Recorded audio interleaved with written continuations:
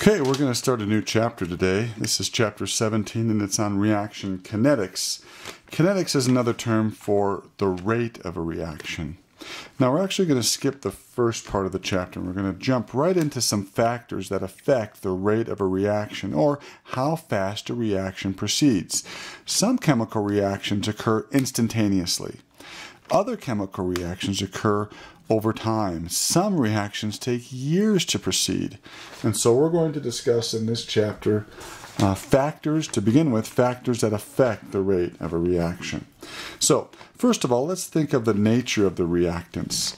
The lab that we did not too long ago where we took ions in solution and we mixed them together, you notice those ionic compounds formed almost instantaneously. Do you recall when a precipitate formed?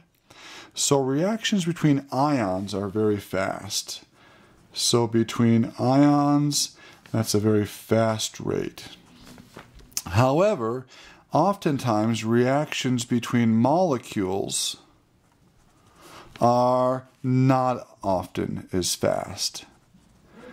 Now they can be pretty fast, but they're not as fast as the reaction between ions and the formation of a precipitate. That goes very, very quickly. Molecules tend to react more slowly. Letter B, we're going to spend a lot of time on this later on in this video, the concentration of the reactants. Now, as you can imagine, as the reactant concentration increases, there's probably a greater likelihood of them colliding with each other in the proper orientation and with enough energy. Therefore, we would expect the rate to increase. Temperature. Temperature plays a big role in the rate of a reaction. An increase in temperature will always increase the rate of a reaction. Now think about this. In order for a reaction to occur, two molecules need to hit each other in the proper orientation with the proper energy. If the temperature is increasing, the particles are moving around faster.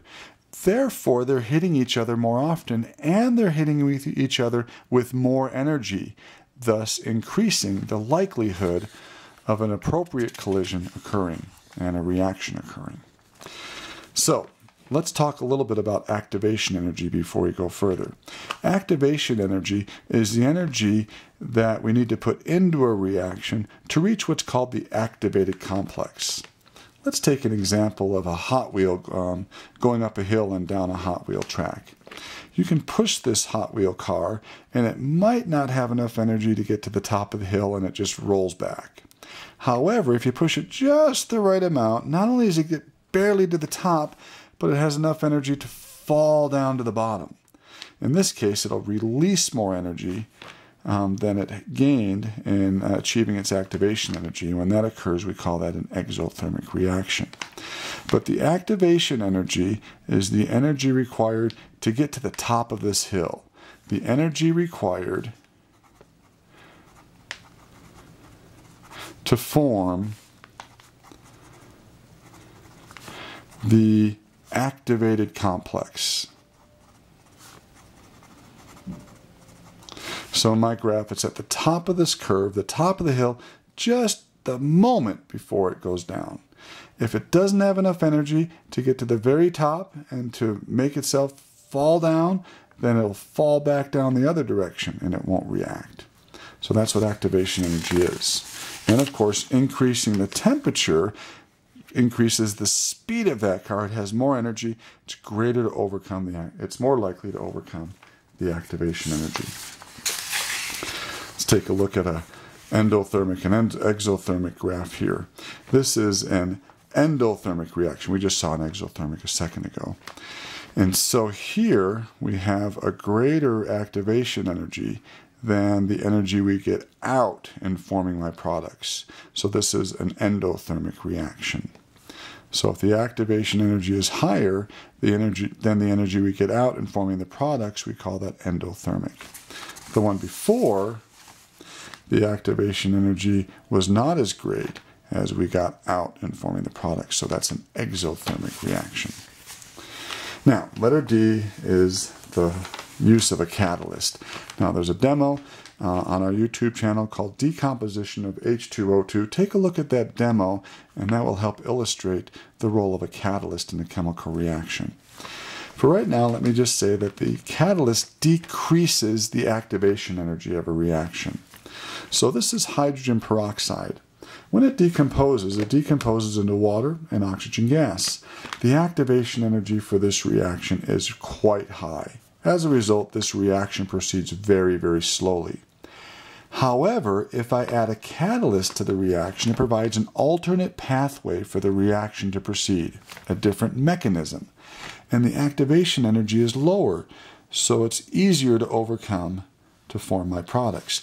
Now notice the delta H of my reaction, the distance between my products and reactants, doesn't change, but the activation energy does. So more of these molecules have the required energy to get over that hill. Once again, imagine Hot Wheels, if you would. Hot Wheels, to get over this big hill, would take quite a bit of energy, but to get over this smaller hill, it's easier to get them over. So more of these molecules would be able to turn into products, and as a result, the reaction proceeds faster with a catalyst. Surface area. Surface area usually deals with solids. And as we grind up or pulverize our solids, we take large particles and turn them into very small particles. So the surface area that's allowed to react increases dramatically. So when we think about surface area, think about sawdust. If I took 1 pound of sawdust and throw it in a fire, that would burn much faster than 1 pound of lumber. When I put 1 pound of lumber in the fire, the oxygen that needs to react with the wood can only contact the outside of that piece of lumber. Can't get at the inside quite yet. But when I grind it up and turn it into sawdust, there are more wood particles exposed to the oxygen, and therefore the rate will increase. So for surface area, think about sawdust. Letter F applies only to gases, and that's an increase in pressure. As I increase the pressure on gases, I push the molecules closer together. There's a greater concentration of particles per unit volume. And since there's a greater concentration, there's a greater likelihood that they're going to bump into each other and therefore react. Now that only applies to gases. If I increase the pressure over liquids or solids, that's not going to affect the rate at all. So for gases, this is the same as the concentration concept from part B. That was back here, and we're going to talk about that in just a second. Okay? All right. Now, here we are.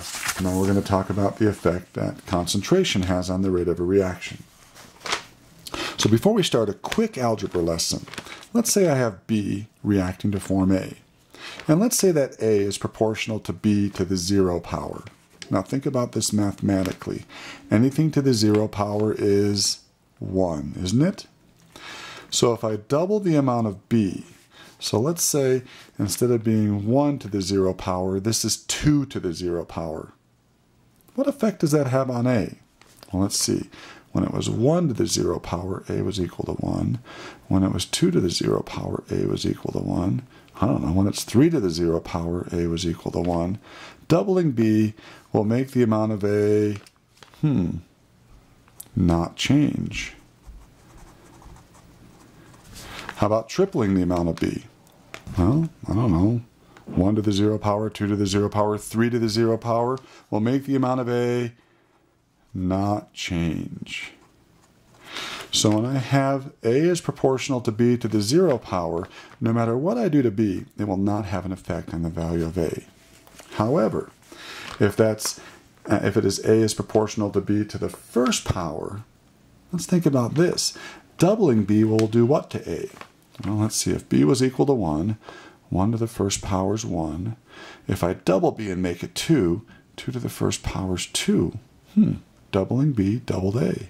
What if I triple B? 3 to the 1st power is 3. So doubling B doubled A. Tripling B tripled A. Whatever I do to A, that's what happens, or excuse me, whatever I do to B, that's what happens to A. So doubling B will double A, and tripling B will triple A. So whatever I do to B, it has the same effect on A. We call that a direct proportionality. And finally, what if A is proportional to B squared?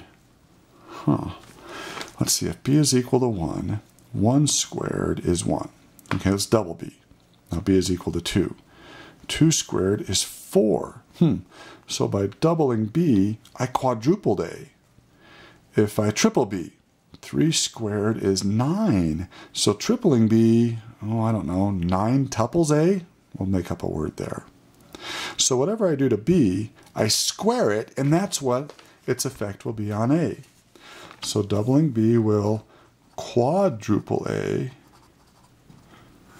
and tripling B will let's make up a word here, will 9 tuple A. So whatever I do to B, I square it, and that's what effect it will have on A. Remember, this proportionality sign can be replaced with an equal sign so long as we add a proportionality constant, K, into the mix. Okay? All right, back up just a bit. Okay. Now, for every chemical reaction, the relationship between the rate of the reaction and the concentration of the reactants is called rate law.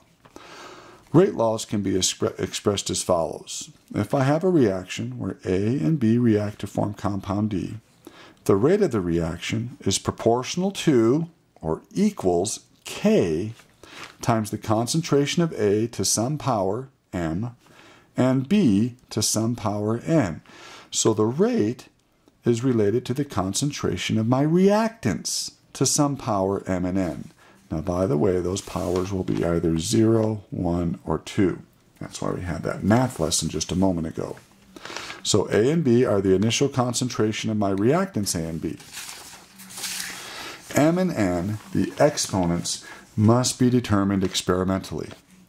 M is the order of the reaction with respect to A, and N will be the order of the reaction with respect to B. They will be the exponents for A and B. Once again, they need to be determined experimentally. Sometimes you'll be asked to find the overall order of the reaction, and that's simply the sum of the two exponents, M and N. Now, the best way to explain this is simply by giving an example. So let's take a look at this example here. We have hydrogen and nitrogen oxide producing water vapor and nitrogen gas, and I conduct 7 experiments. In those experiments, you can see I'm changing the concentration of NO, and I'm changing the concentration of H2. And as you would expect, the rate changes. Now, from this data, we are going to determine the values of M and N, and hence what's called the rate law for this reaction. So let's take a look at our first 2 experiments. Do you notice that the NO concentration does not change, but the H2 concentration doubles? What does the rate do? The rate also doubles. Why did the rate double? Was it because of anything I did to NO? No, that stayed constant. Was it because of what I did to H2? Yeah, the H2 doubled and the rate doubled. Isn't that direct proportionality that we talked about a moment ago, where the order would be 1? So the order of this reaction with respect to H2, and I like to write it like this, is first order, or to the first power. Think back to our math lesson. When B was to the first power, whatever I did to it, the same thing happened to A. So let's take a look at our experimental data now. Let's see if I can find the right page for us. Here we go. Whatever I did to H2, the same thing happened to the rate. Here, let's try another one. What if I tripled H2? So 1 to 3, while the NO was constant. Well, the rate tripled. Once again, proving that the order of the reaction with respect to H2 is first order. Now, what am I going to look at to find out the order of the reaction with respect to the NO? Which experiments can I use? Well, the NO doesn't change in the first 3 experiments. But it doubles in experiments 4 and 5, where H2 now remains constant. So now H2 is constant during these experiments, but NO doubles between 4 and 5. what does the rate do? 3 to 12. Hey, that's quadrupling, isn't it? So when NO doubled and H2 is held constant, the rate quadrupled. What type of relationship is that? What order is that? Is it 0, first, or second? Well, remember, a 0 order was when I doubled or tripled this, it had no effect on this. First order, when I doubled this, this would double. That's not what happened. Second order, though, if I doubled this, I square that, it would fourtuple my rate. So I claim the order with respect to NO is second order. Here, let's take a look at a couple more experiments. Let's look at between 4 and 6.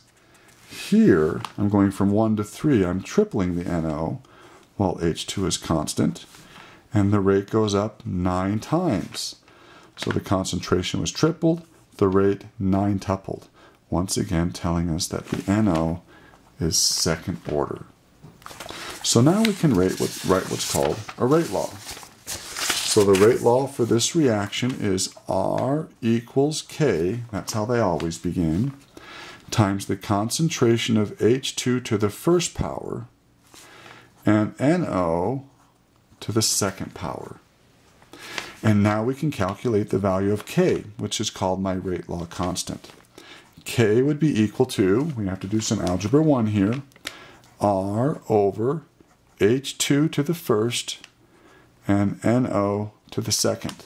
So we have to find an experiment that we know the rate and the concentration of H2 and NO. I happen to like to use the first experiments when I do these problems.